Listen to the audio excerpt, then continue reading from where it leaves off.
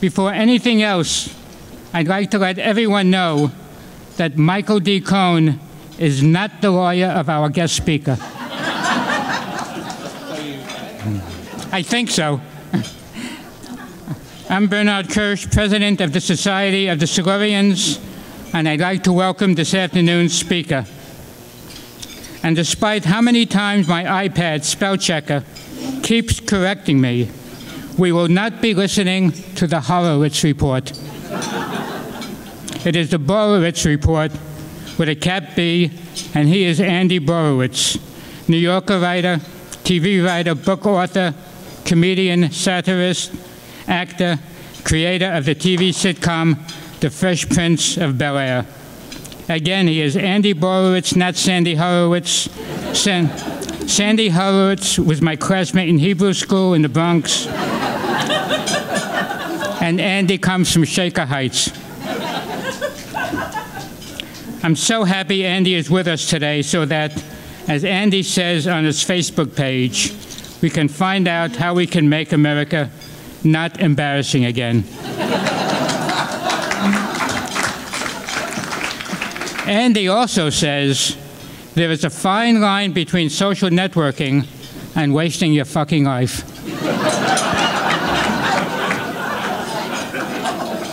Andy also says getting the news from Twitter is like asking a cat for directions. And finally, the hardest thing about life is that every now and then you have to do things so you have something to tweet about. It's Silurians. What is a Silurian, anyway? No one knows? It sounds like an inedible fruit of some sort. It just sounds terrible. All right. Thank you so much for having me. I want to thank Bernie Kirsch for that amazing introduction. If I had known you were going to be that funny, I would have insisted that I not follow you, because that is... But you were like a Tumblr, like at Grossinger's or something. I wish they would just rebuild Grossinger's so they could just put you and greet people. Right, that was very, very funny. But then I noticed that Bernie was just killing with all this material, and then I realized all the material he was killing with were my jokes. He was like, so it's like, and I was not getting paid. You know, so he was using my material. He was like Huffington Post. He was just like, he is an aggregator.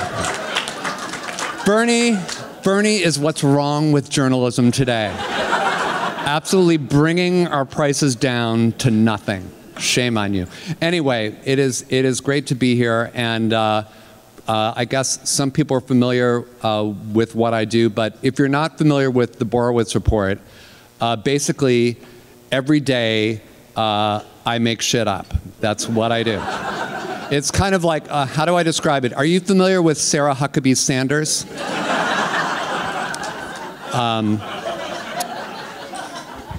It's in that genre. It's the same genre.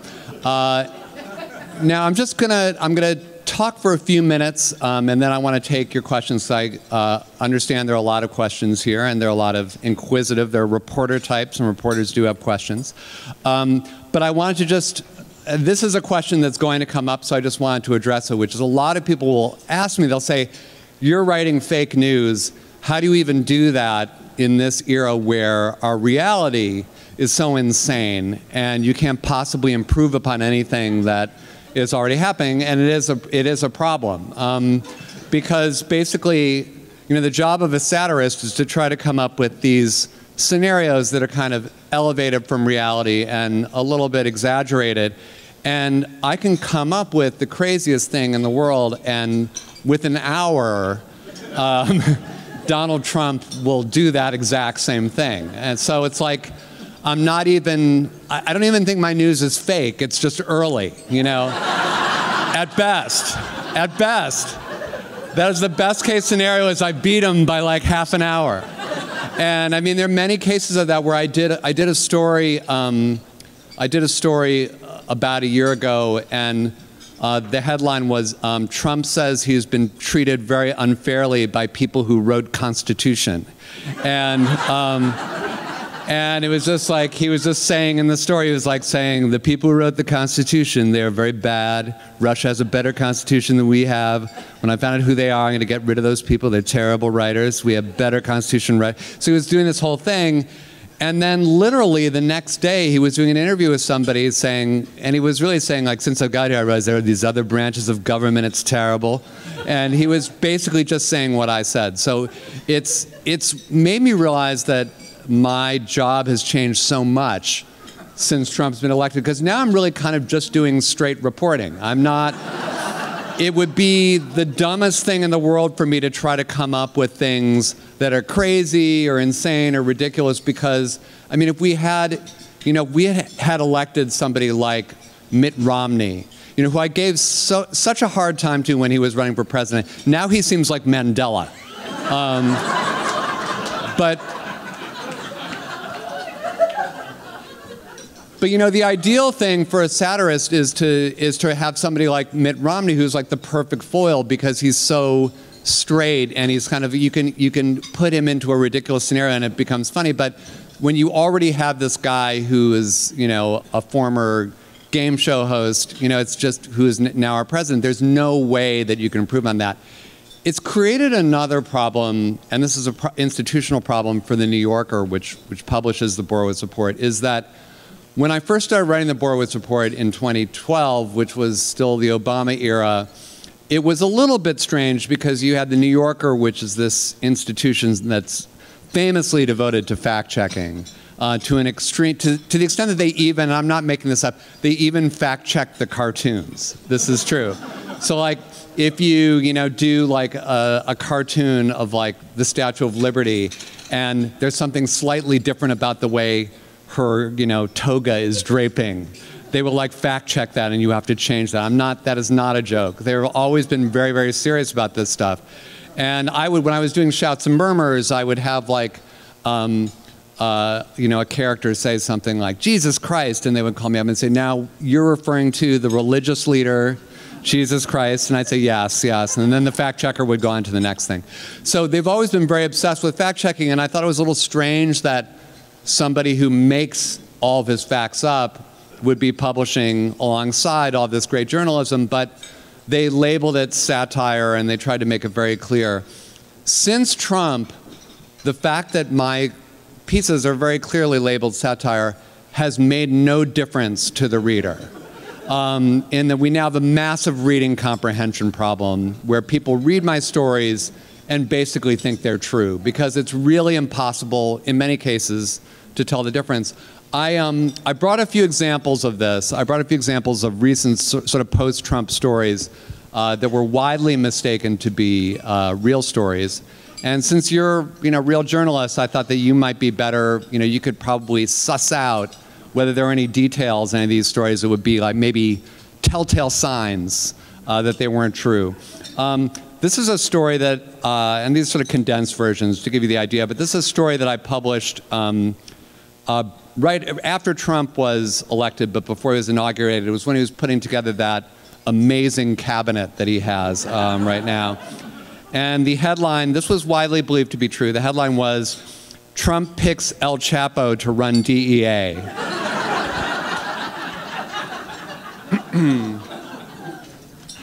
Just days after picking Betsy DeVos to run the Department of Education, President-elect Donald Trump has tapped another wealthy outsider by naming Joaquin Guzman, known as El Chapo, to head the Drug Enforcement Administration. In an official statement, Trump said that El Chapo's, quote, tremendous success in the private sector showed that he has what it takes to shake things up at the DEA. Okay, so that was, you know, it had to be kind of debunked online so that we would know that that wasn't true. This one, widely believed to be true. This happened, just to put it in context, there was that period of time after Trump was elected where Trump became obsessed with the fact that Barack Obama was eavesdropping on him somehow. And Kellyanne Conway actually went on CNN and said, well, everyone knows that a microwave oven can be used to eavesdrop on people. And I was like, yeah, everyone who's psychotic. I mean, so So this inspired, if that's the word for it, it's inspired the story. The headline was, Trump orders all White House phones covered in tinfoil. Here's just a little snippet from the story. The president, still wearing his bathrobe after what was reportedly a sleepless night, personally supervised the tinfoil installation, sources said. Wrap it tighter, he was heard bellowing at Kellyanne Conway. After the installation was complete, Trump ordered the Secret Service to check every room in the White House for signs of former President Barack Obama. He's still here somewhere, I know it, Trump reportedly muttered. Okay, now, again, as reporters, you might say, now that's kind of an insane story. Who on earth would believe that that story was true? The answer is the entire nation of China. What I'm now going to read to you is a story. This is not from the Borowitz Report. This is from the New York Times, which I guess there are some people here who probably work for the New York Times or have worked for the New York Times. It's also known as the failing New York Times, I believe. That's part of the brand. It's part of the brand. Fake news, fake news.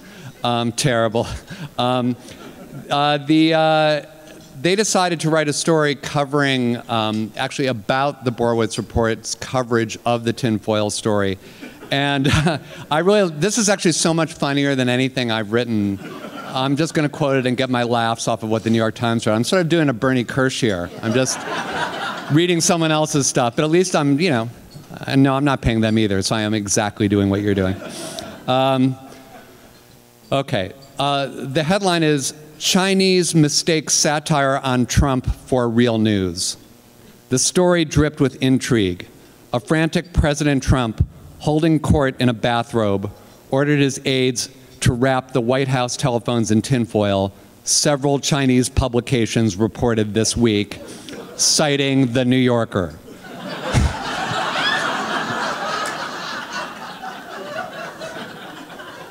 So good for our brand, right, isn't it?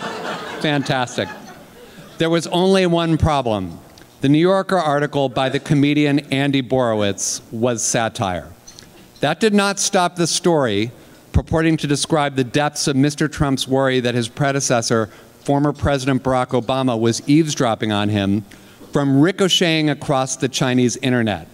Trump turns White House upside down looking for signs of Obama. I know he's still here. Read headlines in respected Chinese publications. It was not the first time that an American humorist has unintentionally duped the Chinese news media. In 2013, Xinhua, the official news agency, mistook as fact a satirical report by Mr. Borowitz about the purchase of the Washington Post by Jeff Bezos, the Amazon chief executive. The Borowitz Report article said that Mr. Bezos had bought the newspaper by clicking on it by mistake. Well,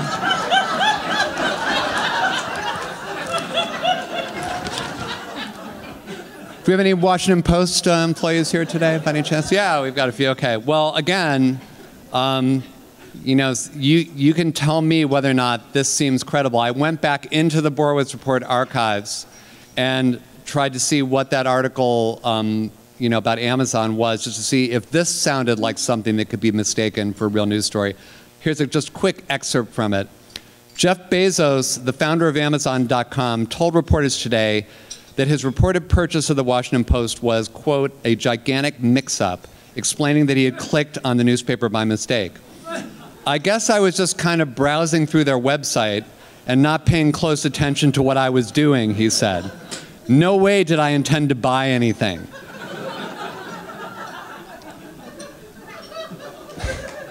Mr. Bezos said he had been oblivious to his online shopping error until earlier today when he saw an unusual charge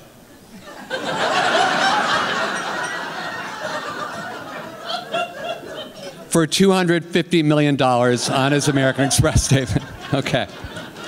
All right. You've been very patient. You've been very patient as I've been quoting my past material. I'm just going to, before I take some questions, I'm just going to end with these. These are two headlines about some people who've been in the news recently. that also had to be widely debunked.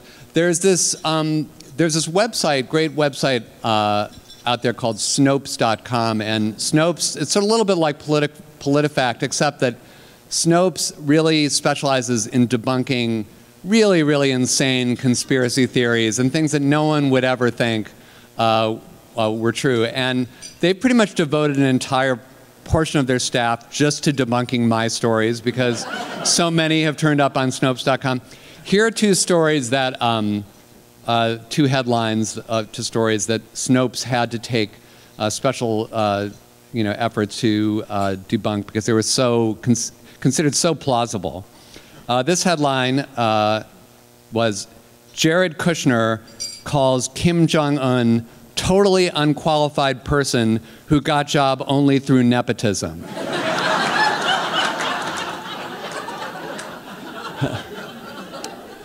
One thing I loved about writing this story was I would go on Facebook to see the comments on this story, and there were people who would invariably say things like, well, isn't that the pot calling the kettle black? And I was like, you nailed it. You nailed it. You saw the irony in his statement right away. There was no pulling one over you. And this one also, this was a big feature on Snopes, and this has become kind of a trope that a lot of people do believe this is true. It's about Betsy DeVos once again. The headline was, DeVos says Trump's 40% approval rating means more than half of country supports him. So that's it. That's all I got. So there we go. So anyway, at this point, I've given you sort of a trip down memory lane, but I'm open to any questions about, not just about politics and current events, but... All right. Oh, okay. Oh, I thought he was going to say something into it. I didn't realize he was performing a valuable service here. Thank you. So what's been spiked? What haven't they let you get away with? Oh, the question is... What has been spiked? What has been spiked? I love it when we talk journalism talk as if I were a journalist. It's so good. What's been spiked? What was your lead like? So what's been spiked? Well, it's the history of my column is that I actually started doing this independently. A lot of people just found out about it when I went to the New Yorker, but I actually started it in 2001 just on my own. I created my own website called Borowitz Report, borowitzreport.com. And I had a lot of, shall we say, editorial freedom in that arrangement. Also, I wasn't getting paid anything, but I was writing other things for the New Yorker. I was writing Shouts and Murmurs and Talk of the Town and things like that. So I had a relationship with them. And in about 2010 or so, David Remnick came to me and he said, would you consider writing the Borowitz Report for the New Yorker? And I said, well, what kind of offer could you make for me to do that? And the initial offer he made, I considered too low because it was for $0, which he was a shrewd negotiator. He came in low, came in very low, and but he was sort of arguing that it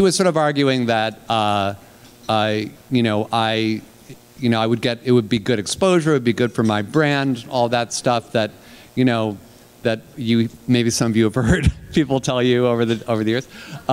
And I was, I love David and I love the New Yorker, and I very politely declined. But a couple of years later, they were really starting to ramp up their website, because the website initially, the New Yorker was very late to the whole digital game, and their website was basically a Condé Nast website that just allowed you to subscribe and didn't really have much content in it. And in 2012, they hired, well, a little bit before then, they hired this very smart guy, Nick Thompson, who's now the editor of Wired. And Nick really understood the internet. And David and Nick and Susan Morrison, who is my editor on the magazine side, took me out to lunch. And David said, I really feel like a couple of years ago when I approached you about doing the Borowitz Report, I really feel like I kind of screwed up that deal.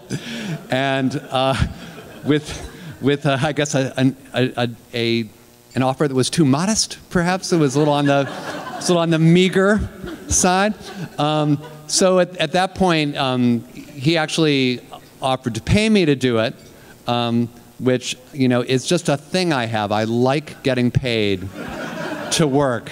It's a really weird, very persnickety thing that I've got. And so, so then, you know, then began the process of suddenly getting paid, but also having an editor and having to, you know, listen to their input. And on the whole, I would say it's, you know, I mean, I write maybe 120 stories a year, like about every 3 days I write a story. So if you do the math, we won't have Betsy DeVos do the math, but I will do the math.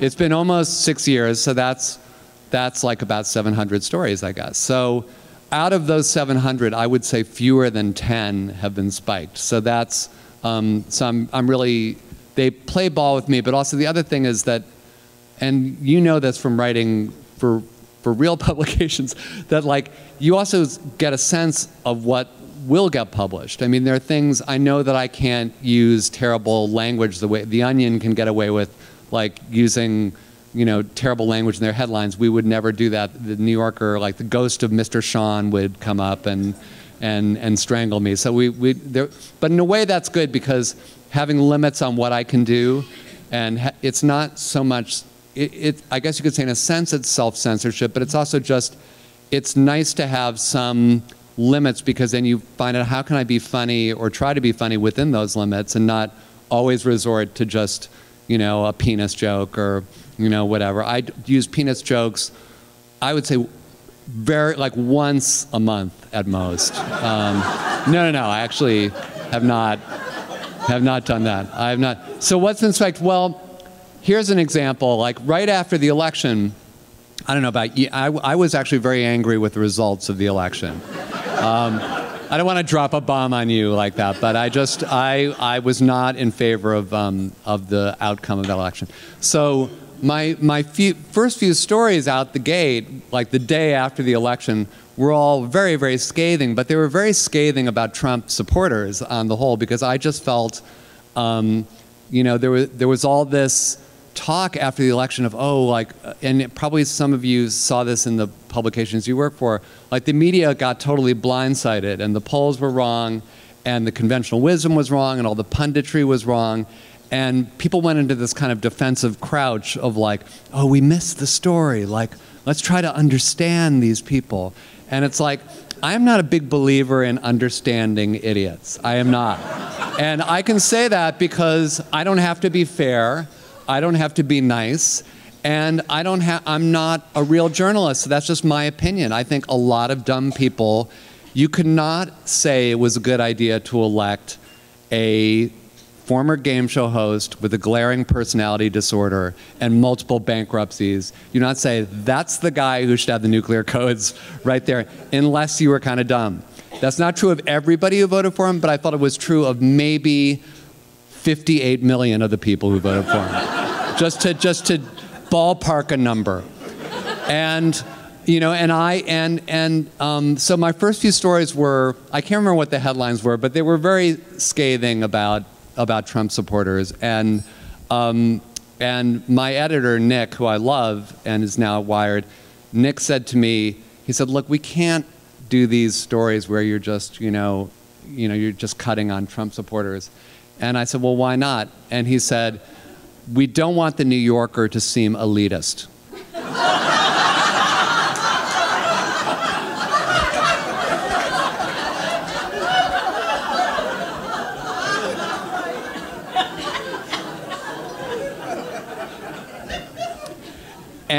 And I was like, I think once a magazine decides that its mascot is going to wear a top hat and a monocle, I think the ship has kind of sailed on the whole. We're not exactly, hillbilly elegy over here, at Condé Nast.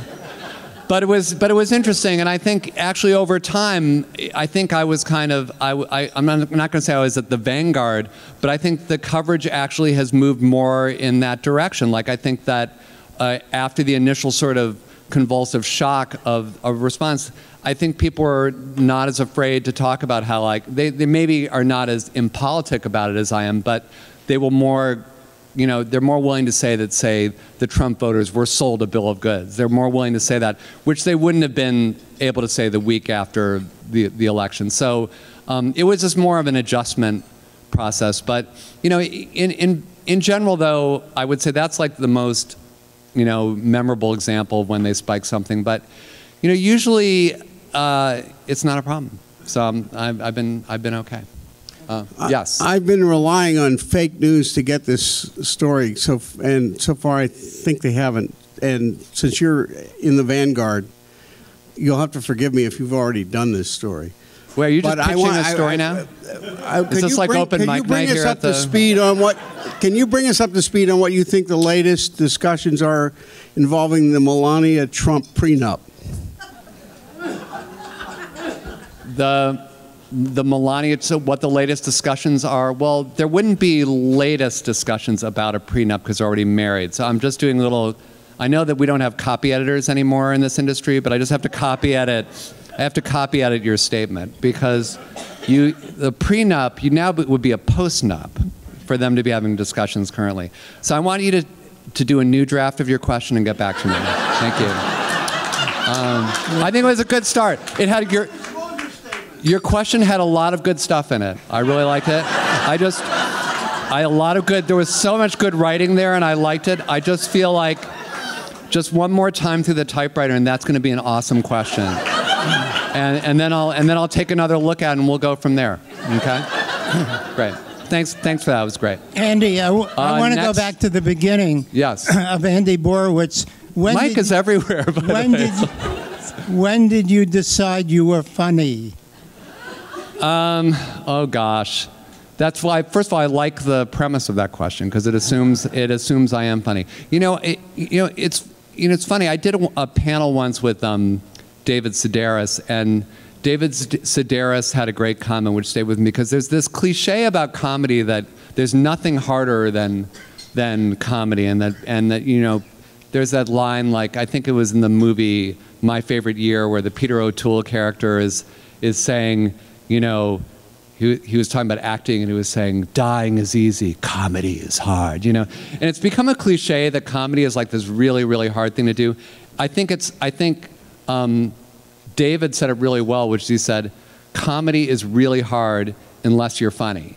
And I think that's like, I think either you have a point of view that, and by the way, I know that, there are probably people who think I'm terribly unfunny. Like that's the nature of comedy too, is that everybody, it's so subjective and it's all comes down to taste. There are people that, other people think are funny that I don't think are funny and vice versa. I tend to be very democratic about it and think like anything that makes people laugh is by definition funny to them. And that's, as Sean Spicer would say, period. Like that's the end of it. But, I think it goes back to your childhood and how you were raised. And I did not come from a funny family, but everybody else in my family was a lawyer. And I'm not saying that a family of lawyers can't be funny, but it is against the odds that that's going to happen. But my parents were both very, very smart, well-educated people. They met at Harvard. They were both undergraduates at Harvard. And I say that even at the risk of making you hate them because, I went to Harvard and I can tell you, I think it is the most alienating thing you can say to anybody that someone went to Harvard. I do think that's true. Let me give you an example. If I said that okay, let's say I said that I cooked meth. Some of you would probably say, well, we ought to be understanding. We don't know what led him to cook meth. Let's show some compassion here. But if I said that I went to Harvard, you'd be like, what a dick, So I'm putting it out there. They both went to Harvard and they were both, Phi Beta Kappa, and so it was challenging growing up in a family like that. And I remember vividly there was one dinner conversation where we were at our dinner, and I was in middle school, and I guess I was looking a little bit down in the mouth, and my father, showing a rare moment of interest in my well-being, said to me, "What's wrong?" And I said, "The kids at school are continuously telling me I'm queer." Now, in my middle school in the 70s, what queer didn't have a gay connotation so much as it meant you were uncool, unpopular, not well liked. And my father took this in and he said to me, "They're not continuously telling you you're queer."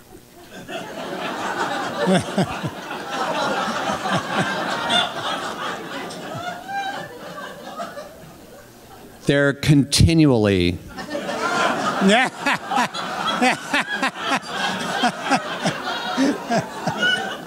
telling you you're queer. Continuously would be,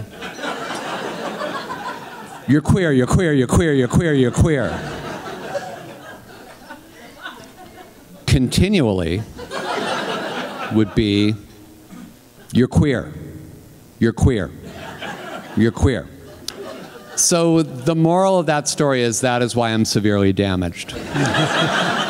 But I think it actually illustrates, it does illustrate, like you can't, if you grow up feeling like you're really like killing it, and you're like just, you're captain of the football team, and like you're one of the cool kids and all that, you won't have to rely on comedy so much. Your mind won't go to that. So I think maybe it's a little bit of a cliche, but I think, to the extent that you feel like an outsider or not taken seriously to begin with, that kind of does shape your worldview. So I don't know if there was a moment when I suddenly felt like, oh, I'm a funny. I think like when you start getting laughs as a little kid, I was the baby in my family, and I think babies tend to be the youngest kids in the family. They're not really taken seriously anyway. There aren't many hopes for their future. They're kind of like the afterthought. And so you just have to start doing stuff to try to get attention. I think for me it was like getting laughs, and sadly I'm still doing that even at this point. Well, if it makes you feel any better, there are 124 people in this room who think you're funny. All right. That makes me feel momentarily better. Thank you. Thanks, Mike. Hi. Could you name some people that you don't think are funny? Some people who I don't are not funny. Mike Pence, I don't think is funny. He's number one. Some people that we might assume are funny that you don't. No. I won't do that because again, if there's anybody, I really am. I'm not a comedy snob. I feel like if there's anybody who is honestly getting a laugh on a consistent basis, like there are comedians who maybe I would go to if I went to like I don't go to a lot of comedy shows, but if I went to like an open mic night or something, or went to the Comedy Cellar and people were doing their stuff, I might see somebody and it wouldn't do anything for me, but other people would be like holding their sides with laughter. That person is by definition funny. I just don't. I'm a big believer in stating opinions. Like that person is funny to other people, maybe not funny to me, but I'm not going to talk smack about any. Over here, Andy. Yes, over here. Hi. How do you draw the line between anger and humor? How do you draw the line between anger and humor? Shut the fuck up! Oh, I'm sorry. That got a laugh. So you see, there is no line. There is no line. I think most comedy does have an edge of hostility. This is going to sound, again, going to really alienate everybody, but when I wrote my senior thesis, I was really interested in the people who wrote the comedy playwrights of the Restoration period in England in the 17th century, and all these guys were obsessed with theories of laughter and what made people laugh. They were kind of nerdy about it. And the one theory that a lot of them subscribed to was this theory that Thomas Hobbes had in his book Leviathan, which is he thought that all laughter was based, and it's really kind of a clever sort of physiological theory, that he thought that all laughter was based on something he called sudden glory, which is when people have a sense of their superiority over something else, very suddenly, and it doesn't apply to everything, but if you see, like, you know,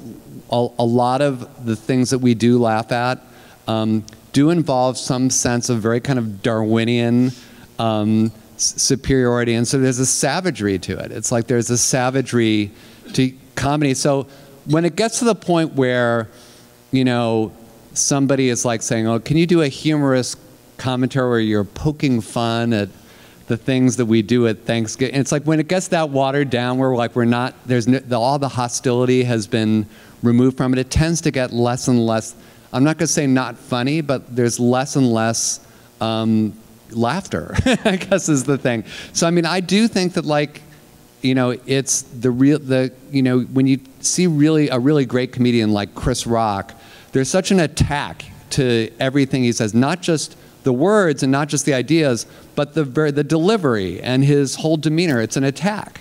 And that's, you know, and that, you know, there are other people who are really, really funny who don't have that persona, like somebody like Bob Newhart, who seems like the least angry person in the world when you see his comment, but he's so scathing. I mean, he takes on these kind of Midwestern organization man characters. I'm thinking about all of his classic stuff from the 50s and 60s, and it's scathing in a very understated way, but it's still very hostile. So, you know, I am not a tortured, unhappy comedian. I tend to be a happy person. But I think one of the reasons is that I'm offloading so much anger and hostility and getting paid to do so. So it's actually pretty healthy for me. And I think that to the extent that people like what I do, and as I said, not everybody does, but to the extent that people do, I think there's something cathartic about, you know, being able to sort of, you know, vicariously express that anger. And people are very angry right now and feel also very powerless right now. And so there's something about satire that takes on targets that are big and that we feel very powerless to do anything about it. Just to be able to vent our anger at them is a healthy thing. And it's also, I feel, just physiologically makes us happier, makes us more able to do things. For example, if you're interested in political resistance, it's much easier to be a political activist if you're actually enraged and you're energized. And if you're just depressed and in a state of despond, you can't really get out of bed. So, so yeah, I think there's no line. I think most truly funny things are also really angry. But that's a really good question. Thanks. Following along on that? Yes. What are you going to do if Donald Trump and his tribe really are removed from office and all go down to Mar-a-Lago and sink in a sand trap? Well, I'm going to get fucking drunk and dance naked for a week is what I'm going to do. And honestly, you know, people say, like, what do you do? Where is your material going to come from? And, you know, Will Rogers had a great line. Now I'm going to quote Will Rogers for free, Bernie, so two can play this game. But Will Rogers, who was like the great, you know, the most brilliant political comedian of his time, he said, there's no trick to being a humorist when you have the whole government working for you. And the fact is, like, nothing changes. I mean, and Trump, I feel like even though I'm writing about Trump all the time because he's the guy, Trump's a symptom. I mean, Trump is a symptom of the lowering of the bar of our society, not just our leaders, but like who we put on, you know, the reality show thing was like that was sort of like the canary in the coal mine, or like the leading indicator, as Myron Kandel would say. Did I get that right? Leading indicator? Trump's like a lagging indicator. It's like, Trump is like, you know, and I think Trump, you know, people, I hope you don't take this the wrong way, Trump is in a way a good thing, because Trump, to me, and maybe I'm an optimist, to me it's like when addiction experts say you've hit bottom. Because that's like a chance for you to like recover, right? I mean, if you, I have a friend who is a really great therapist. She does like, you know, she does alcohol and cocaine addiction therapy, and you know, she talks about this process, and she said, you know, basically, if you drink too much and you wake up and you have a hangover, you know, you might take some Tylenol, and by the end of the day, you might feel better enough that you might feel like, okay, I'm going to have another drink, and then you just go on and on like that.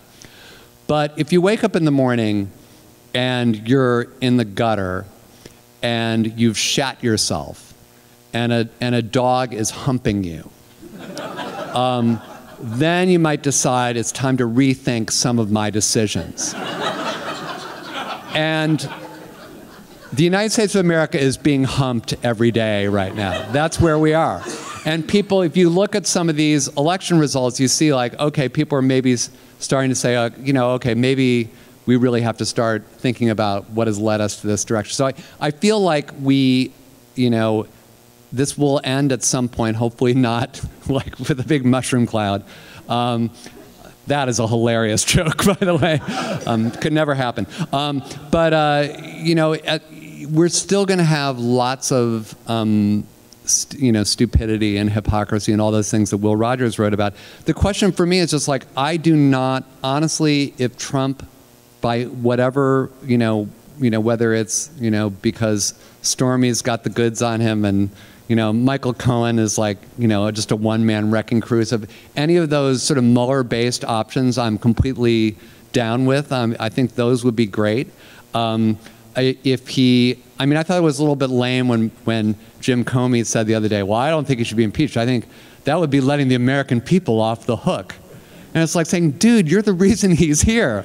Like, the American people were all ready to vote for the other person, and then you fucked things up. So just fuck you, Jim Comey. That's my blurb for his book. It didn't wind up. But Jim Comey is a guy that everybody, I feel, can hate equally. But no, I mean, whatever it takes to get him out of office, if the next day David Remnick called me up and said, your services are no longer required, I'd be like, fair enough. I'd just be so happy to have our democracy back, it would not matter. And I mean that 100% seriously. So there you go. Do you have him? Yes? Yes. I'm taking us down memory lane, since we are Silurians, to humor when we were growing up, which was a man walks into a bar or something along a narrative line with a punchline, and everyone thought it was uproarious. Mm-hmm. That doesn't exist anymore. I'm curious if it ever was something you grew up with or that in any way affected you, and why you think it doesn't exist anymore. Are you talking about sort of the, are you talking about sort of like the idea of like a joke where it's like a little story? Yes, it's a narrative. A narrative with joke? With a punchline. I'm not so sure that that's totally gone away. Don't you sometimes hear jokes like that every now and then? I think people are still, I'm not sure I agree with the premise of your, I think what's interesting when you go like read Mark Twain, for example, like I think somebody has a Twitter feed that's just Mark Twain lines, and it's amazing to me how like what's really, he's such a brilliant writer, and what's really funny in his writing was expressed so plainly that it hasn't really dated. I'm kind of a big believer that there's nothing really new under the sun. Like I think that certainly there are some things like YouTube videos, okay, that's a whole new genre, and maybe that's a generational thing, maybe not everybody finds those equally funny, so that's like a new thing. But I feel like with the internet now, we're in a very sort of, we have this kind of big tent where I feel like all kinds of like, somebody like Bob Newhart or going back ways, Will Rogers or Mark Twain or Chris Rock, all kind of coexist in this kind of amazing library that you can just summon up at any moment. I mean, there are certain things, there are certain things on the internet like, Mitt Romney trying to be hip, and saying, who let the dogs out? I mean, when I'm in a bad mood, I just like summon that up again, and I'm right back. My serotonin level rises right away. So I don't know. I think it's still there. I think jokes on Twitter probably have a different flavor because they're not, everybody's trying to out clever each other, and so they wouldn't do something that's that kind of, old school. But old school is still funny. I mean, Mark Twain is still funny, and Thomas Hobbes hilarious. So, Andy, all the way over here. All the way over here. Okay. Thanks, Andy. Listen, unabashed levity in this room is a little disturbing. I mean, given the state of the country and who's running it and all that. And my very serious question to you is, do you think that we can laugh Trump out of office? Well, first of all, that's a good question. I mean, you know, I have mixed feelings about comedy right now because I feel like I don't want comedy to be purely palliative. Like, I feel that there are a lot of people who say, like, I mean, it's very nice. People will say, you know, they love, you know, they'll come up to me on the street and say, oh, you're like helping keep me sane and everything. And I love that. I love that side of, like, as an entertainer, you want to make people laugh and you want to make people happy. But I don't want people to be so happy that they're like, okay, everything's all right. You know, everything's okay because I feel better now because you help me. So I will often say, and this is probably a jerky response, but I will often say, I'll thank them and say, thanks so much. It means a lot to me because I'm glad that I helped make you sane. Now my question to you is, what are you going to do with that sanity? Now that I've made you sane, and by the way, getting sanity from me is a very dubious provenance, but I'm not questioning that. With this so-called sanity that I've given you, like, you know, fire to Prometheus, will you, like, help register someone to vote? Will you canvass for a candidate? Will you, you know, march on Washington? I mean it seriously. It's a serious question, and I mean it.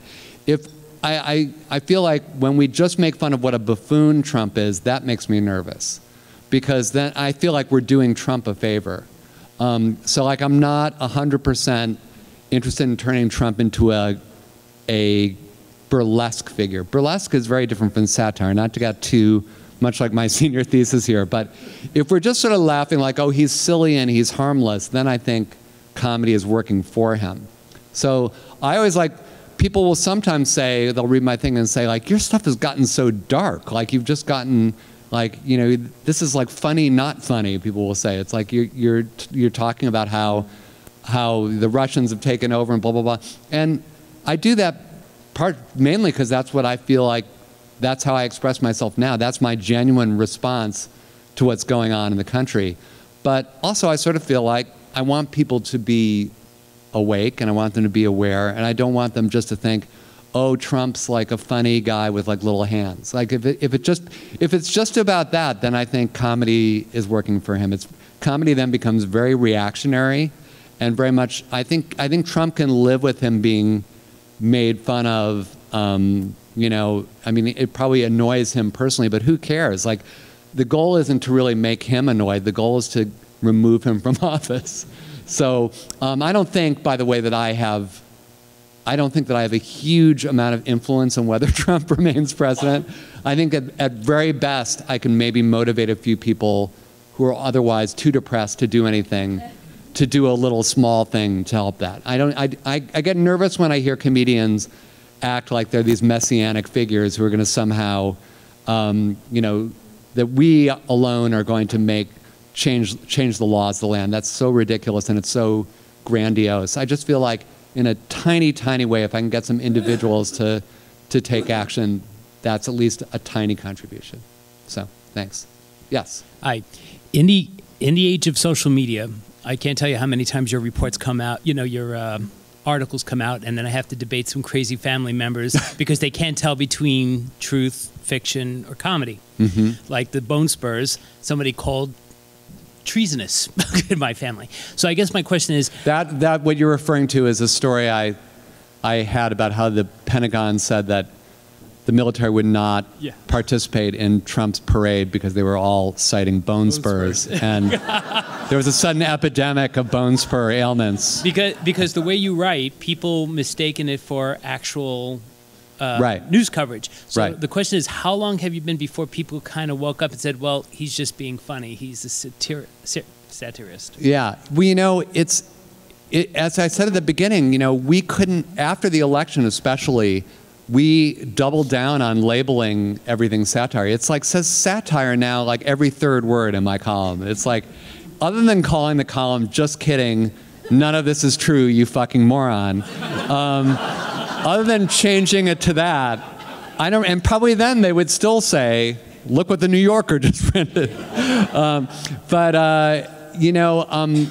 there's this sort of, there's this kind of confirmation bias where like people bring so much to the table when they read something that it really does interfere with their reading comprehension. So if you have like family members who are like real Trumpies and they immediately are embattled whenever anyone says anything bad about their president, they're going to overlook all these things, all these markers. We even have a logo now that says, a very clever slogan I came up with to kind of indicate that that it was satire.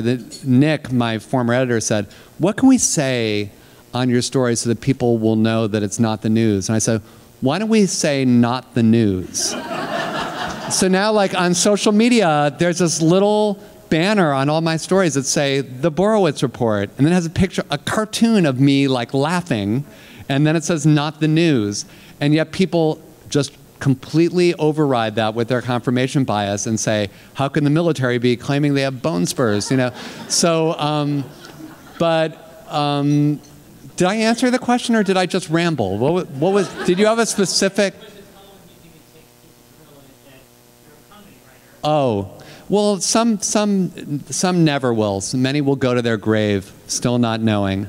I mean, but I'll see on Facebook a lot, people will share things of mine and they'll say things like, satire alert. I mean, people are because I think they've had that experience of people on their timeline, not understanding, on their feed, not understanding that it's made up. And the only thing I want to say is like, if I've caused any kind of stress between you and the Trump members of your family, I'm thrilled about that. So I'm glad. That's what I mean by making a small contribution. If I can maybe cause some divorces, I don't know, just anything, it's the least I can do. Two more quick questions. Two more quick questions. Okay. Why do you think so few daily newspapers invest in a humor column? For instance, we have a guy out on Long Island, Jerry Zezima, who has written 3 collections of humor essays, and he's been president of a national group of columnists. But his work runs in the Stamford Advocate in Connecticut, and Newsday rarely, if ever, will show a funny bone and run it. That's a really good question, and I'm friends with the guy who is probably more successful at that than anybody, Dave Barry. And Dave, retired about, he still writes, but he doesn't do the grind. I think got a little bit too much. He did it for like 30 years. But it was funny that around the time that he got out of it, which is around 2004, a bunch of like syndicators approached me and said, what if this was before I went to the New Yorker, and they said, what if we did the Borowitz Report as a syndicated column? And what I found was, and this is probably sort of a larger comment on the newspaper industry, was that the op-ed space of all these newspapers has really shrunk. I mean, in general, op-ed and editorial page editors were undergoing the same problems that every other section of the newspapers were going through, which is papers getting smaller, fewer ads, fewer column inches. And so like the notion of if they could take, for example, a very famous syndicated column that they were already getting as part of their deal with one of the syndicators, then somebody like the guy that you're referring to doesn't have a chance because they've already got something and they're already running this and they're running something from, the AP and the Times and all that. So I think it's more a comment on the newspaper industry. Let's end on something less depressing than that. That was like the last thing I wanted to leave people with. Last question. Make this one just unbelievably great. So we can just send us off flying. I really do want to impress you because you impress me all the time. That is a great question. Thank you, ladies and gentlemen. No, I'll let you. One of my early awarenesses of you and your humor was when you were on CNN in the morning quite a number of years ago. Right. And while you were talking about your career at the New Yorker, et cetera, I'm wondering how that came about and why it ended. I instantaneously missed you when you disappeared from CNN. Well, it's funny. Like I can't really explain how it started or how it ended, and I sort of can't believe I did it. Like now, nowadays actually, like I was doing sort of comedy in the mornings, which is not on CNN.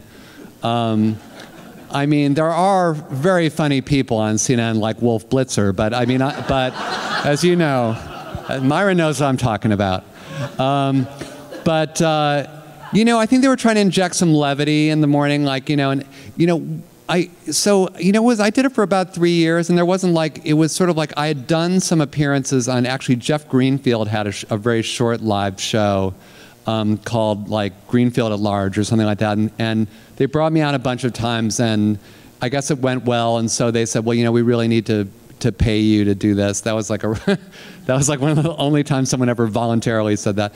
But so I did it for a few years. Like I was doing like some news stuff and some pop culture stuff. It was really fun. It got me. I had to get up early in the morning, so I had to like shave and stuff. That was like a good habit and life skill to develop. And then like I think it was just sort of like they changed executive producers and changed formats. I was doing it when Soledad was on the show, and so there's actually there's no great story on either end of that. I mean, I will say that now, one thing that I have a little bit of a problem with all the cable news, not just, I mean, I'm not even talking about Fox, because Fox to me, Fox is in a different category. Fox is like, I put Fox in the same category as like the Sci-Fi Channel. They're just they're not doing news. No offense, this is probably mainly a Fox crowd here today is my guess.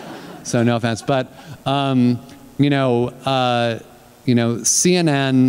One thing that I have a problem with CNN right now, and it's been a problem throughout, is that they have this kind of adherence to this kind of phony balance, and it's one of the reasons why we have Donald Trump, because during the election they would always try to do these false equivalencies between Trump and Hillary, and like so Trump was assaulting 16 women, and then Hillary was using a private email server, and these are somehow the same thing. So like nowadays the world of cable news as a writer, as a performer, doesn't appeal to me, because I feel like it's kind of, they do some good things, like I like Jake Tapper, I think he's good, and they do some good things, but I think that it's sometimes part of the problem for that reason. And MSNBC, I know a lot of people love MSNBC, but to me MSNBC is like, it's like Fox for vegans.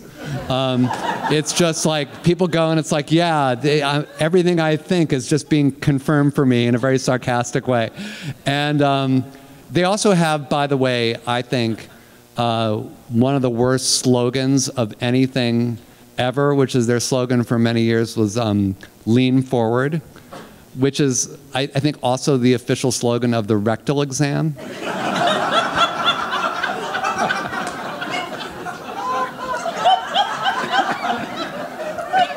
I mean, what was their second choice, It's like, you might feel some pressure, Anyway, thanks a lot, everybody. Thank you.